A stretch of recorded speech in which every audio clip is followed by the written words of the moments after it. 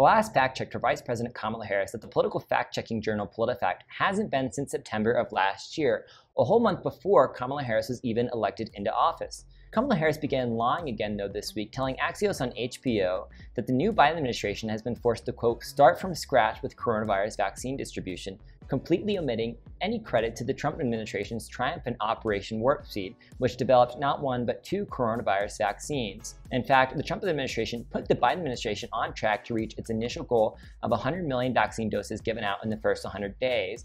And in fact, the day after Joe Biden was sworn into office, 1.3 million Americans were inoculated. But the fact-checking journal Politifact still hasn't fact-checked the vice president on this. And I reached out to Politifact. Why haven't they fact-checked the vice president making such a demonstrably false claim? Politifact responded. They said it's because they had already fact-checked the same claim from the White House Chief of Staff last month.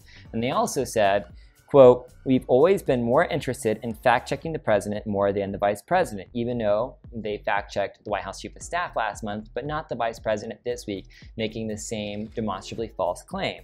So I wrote a story about it. I wrote a story with the headline, Politifact not very interested in fact-checking vice president, is exactly what they told me.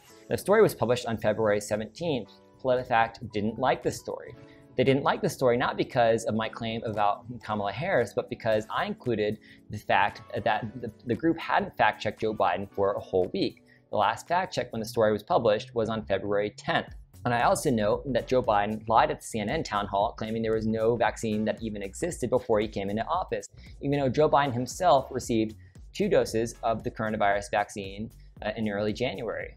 Now, Politifact demanded that the Federalist correct the story to update that Politifact had issued 3 new corrections for Joe Biden after the story had published. Now, again, the story was published on February 17th. Politifact issued 3 corrections by Friday morning by the time they reached out. They claimed 2 fact checks on February 18th and 1 fact check on February 17th.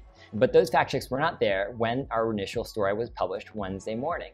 And they still, as of Friday morning, February 19th, have not issued a fact check for Vice President Kamala Harris claiming they have had to, quote, start from scratch with coronavirus vaccine rollout. In other words, the self-purported premier fact-checking organization botched a fact check to the fact check of their fact checks and has still not fact checked Vice President Kamala Harris claiming Biden has had to start from scratch with vaccine distribution.